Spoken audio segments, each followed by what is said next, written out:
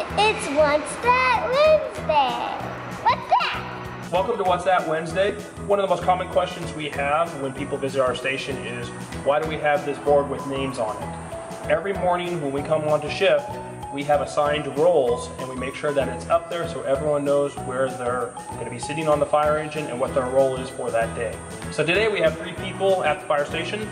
We have LT or lieutenant, we have the DPO or driver pump operator, and we also have the nozzleman. That is the person who grabs that hose, goes into the house and puts out the fire. We also have the ironsman, the plug, and we also have observers. So we can have upwards of 5 people on a fire engine, but today we do have 3. So I am actually in the lieutenant's or officer spot or seat. My job is to talk on the radio, find out where we're going to go using our map, and then also using the call status to determine what resources we're going to need. Make sure that we know what we're going to do when we get there.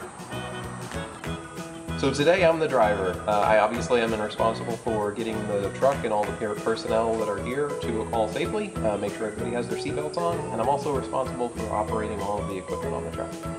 So my job today is to be the nozzleman.